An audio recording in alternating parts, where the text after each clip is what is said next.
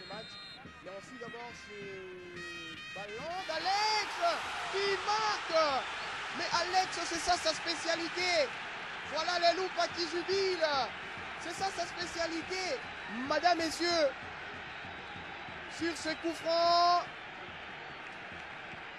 qui laisse pantois pratiquement le portier passer, mais on revoit et qui marque.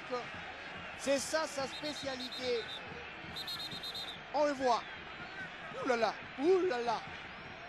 Il est dangereux, madame, messieurs.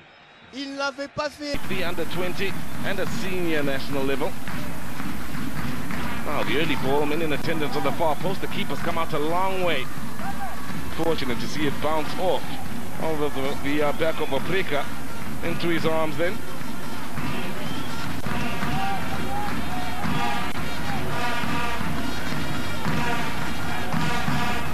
Battle well and truly on one of the more attack-minded players in the squad, Alexandru Oprica. Iling ka ntle ka kwana ka bophirima ba continent. Kerbone